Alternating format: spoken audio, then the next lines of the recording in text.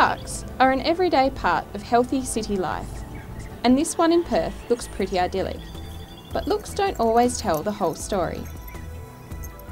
The water in most lakes and rivers has a pH between 6 and 8, the same as tap water. We'd expect this lake to be about the same. We're going to test it. For comparison, we'll test some tap water first.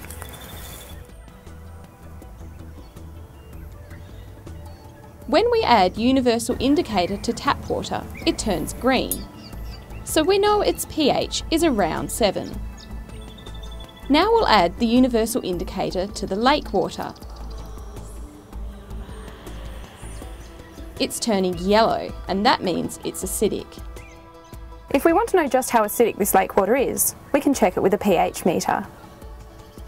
The reading is around 4, which is quite acidic. What's really strange is that in this area, it's not just the lake water that's showing a low pH. Something weird's happening to the groundwater too. Back in 2001, a local resident used bore water on their veggie patch and everything died. The bore water was found to have a pH of 2.5. When the local council investigated, they found other bores in the area had a pH under 5.5. So what caused this lake and the groundwater to become so acidic? The answer's in the soil.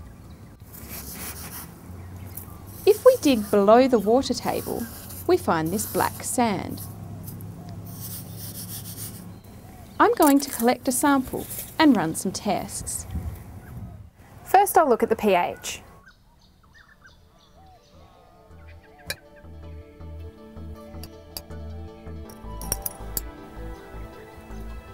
I'll add water and mix it up.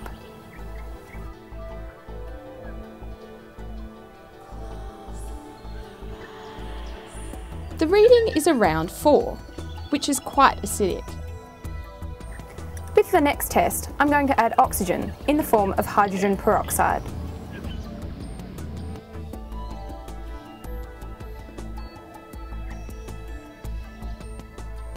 That's some reaction, and it's going to have an effect on the sample's pH.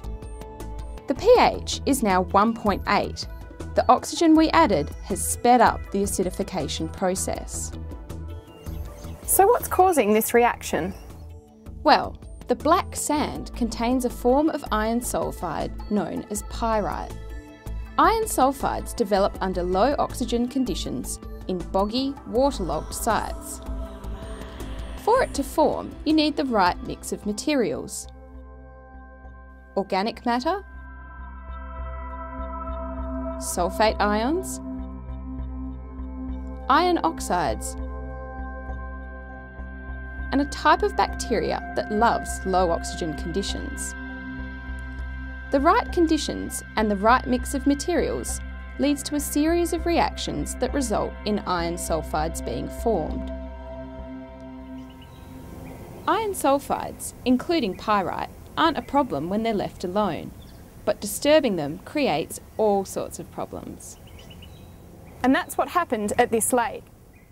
When I added hydrogen peroxide to the black sand, it started a really fast reaction between the iron sulfides and oxygen, creating an acid solution. The same thing will happen just by digging up this black sand and exposing it to the air.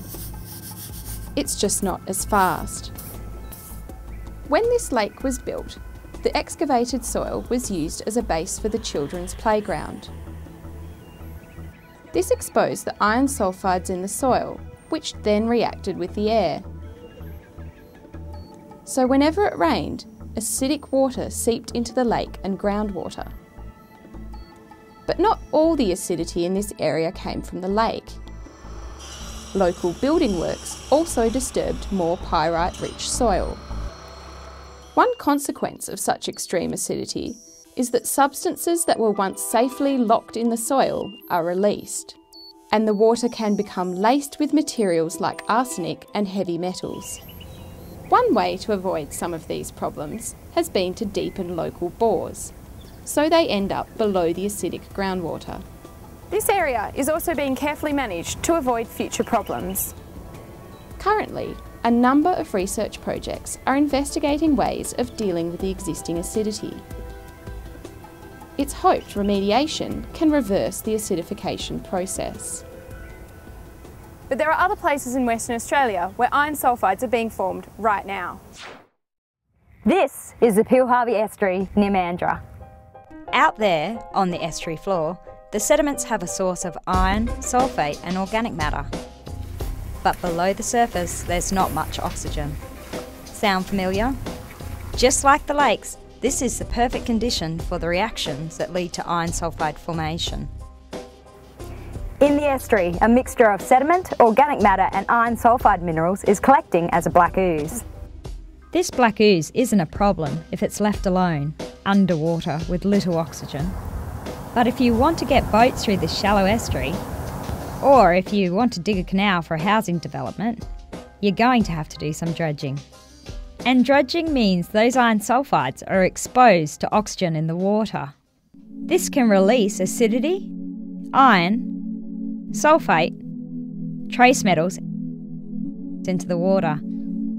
It can also strip the water of its oxygen. And then there's the issue of what to do with the sediment. In the past, dredged material from the estuary was dumped nearby. This whole area is dredge spoil from a boating channel.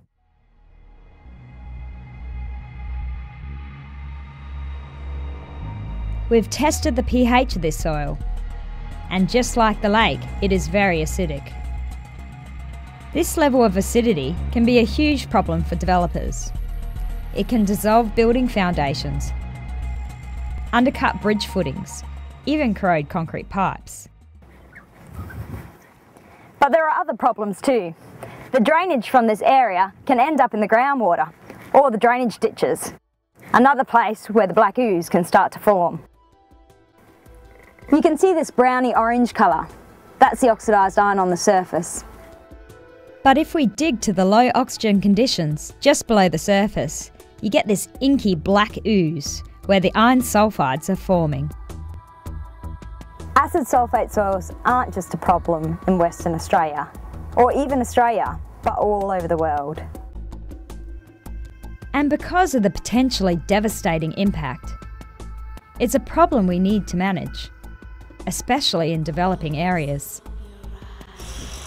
Right now, Western Australia is undergoing a period of massive development, with Mandurah one of the fastest growing cities in Australia. So we need to avoid the problems that have gone before.